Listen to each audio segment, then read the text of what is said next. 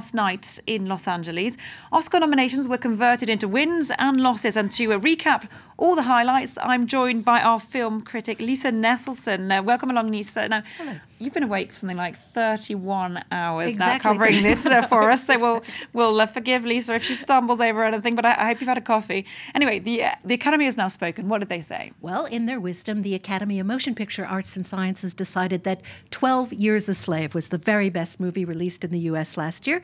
And much as with France's own Césars, which were held this Friday here in Paris, they spread the awards around to quite a few films, except for American Hustle, which won nothing. Here's Steve McQueen, director of the Best Picture winner, 12 Years a Slave. Everyone deserves not just to survive, but to live. This is the most important legacy of Solomon Northup. I dedicate this award to all the people who have endured slavery and the 21 million people who still suffer slavery today.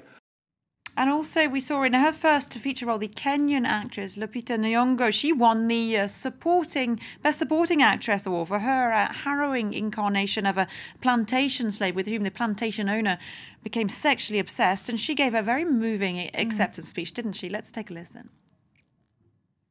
It doesn't escape me for one moment that so much joy in my life is thanks to so much pain in someone else's. And so I want to salute the spirit of Patsy for her guidance. And for Solomon, thank you for telling her story and your own. And the space film, Gravity, that really didn't do too badly either, did it? You can say that again. It won in 7 out of the 10 categories in which it was nominated, including cinematography, visual effects, and 2 trophies for Alfonso Cuarón, one as editor of his own movie and one as best director. And all of the acting nominees this year, in my humble opinion, deserve to take a trophy home. But Dallas Buyers Club scooped both acting prizes for men. Supporting actor Jared Leto gave a magnificent acceptance speech, and Matthew McConaughey waxed poetic. Now, since he won, that means that Leonardo DiCaprio was passed over yet again. Yet again, poor old Leo. But the first thing McConaughey did when his name was announced, after kissing his wife and sharing his glee with Jared Leto, was to go about 2 rows back and give a big bear hug to Leo, with whom he acted in The Wolf of Wall Street. And I think Leonardo was genuinely happy for him. Now, I could have sworn that McConaughey was a hard-working Texan with innate talent, but in his speech, he seems to have drawn inspiration from a more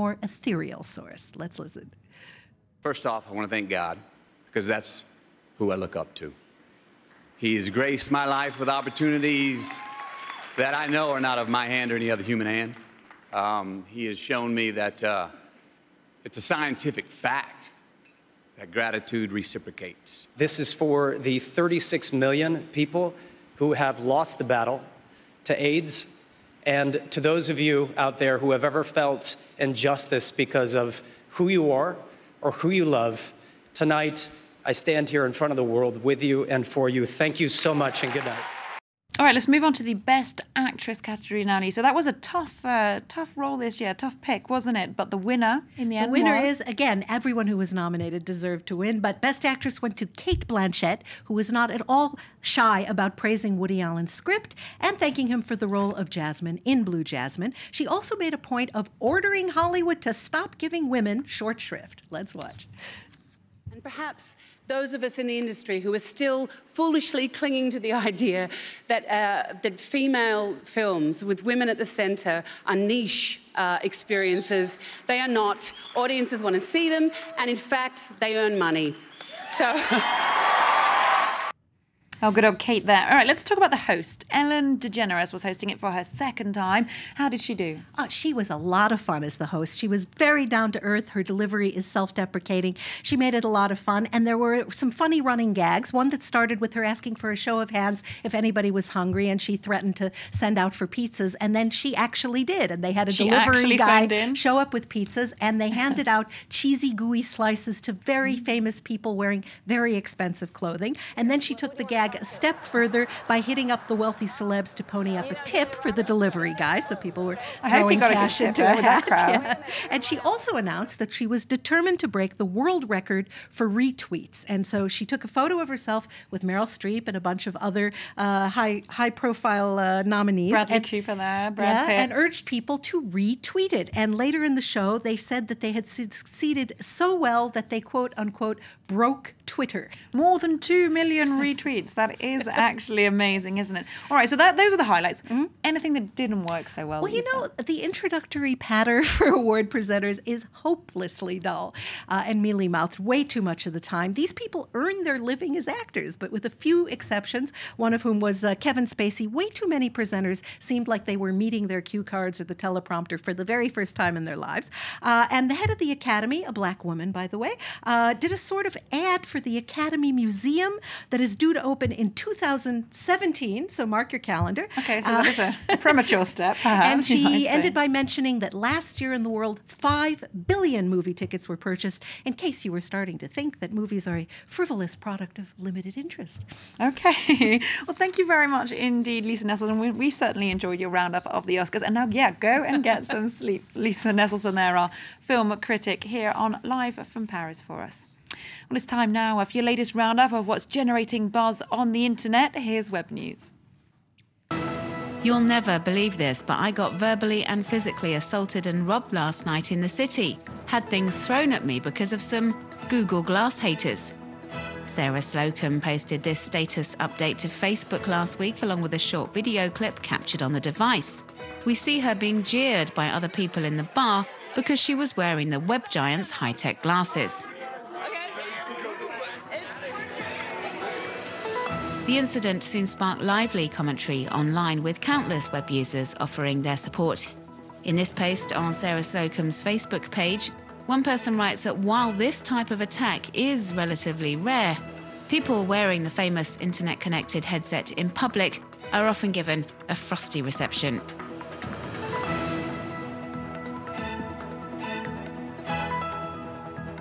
As the Washington Post reports, this story illustrates the difficulties faced by Google in getting the general public to accept their smart glasses.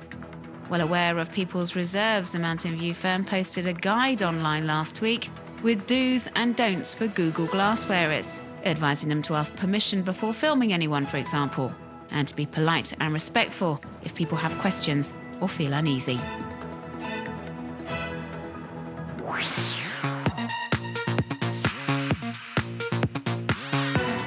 The Humans of Global Photo movement sees people documenting their native cities, taking a photo of a stranger and posting it online along with a quote from the subject. One of the most recent Humans of projects, started in January, is devoted to residents of Palo Alto in California. But pages from all over the world have been cropping up since 2012, from Rome, Jerusalem, Bangkok, Buenos Aires and Khartoum, to name but a few.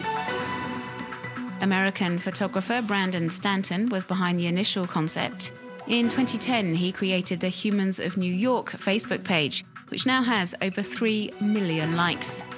His photos have also been compiled into a best-selling book released last autumn.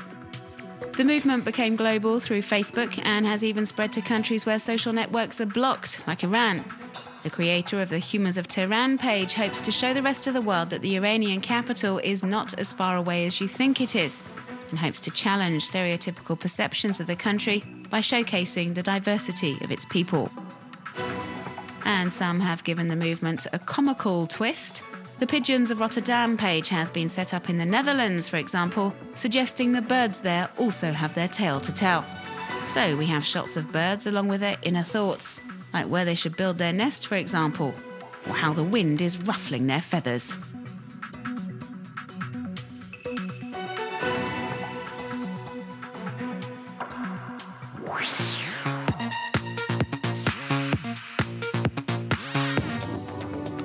After winning over the Twitter sphere with 8.5 million followers, the Dalai Lama has now made his Instagram debut.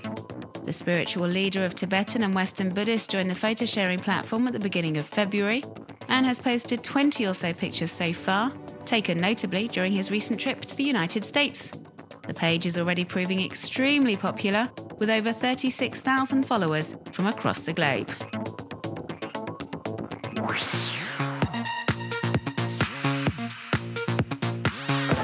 An online petition to save the original Psycho House has been started on change.org. Fans of the Hitchcock masterpiece want Universal Studios to repair the horror house where Norman Bates had viewers on the edge of their seats back in 1960. There's also a Facebook page urging web users to join the campaign to save the iconic building from destruction. That was Web News here on Live from Paris. Do stay tuned to us here on France 24. We're going to have the latest international news for you in just a few minutes, including this just in comments from the Russian Foreign Minister Sergei Lavrov. He's saying that work to suspend the G8 has no grounds. Also hitting back at US Secretary of State John Kerry over his comments on Ukraine. More on that coming up very soon.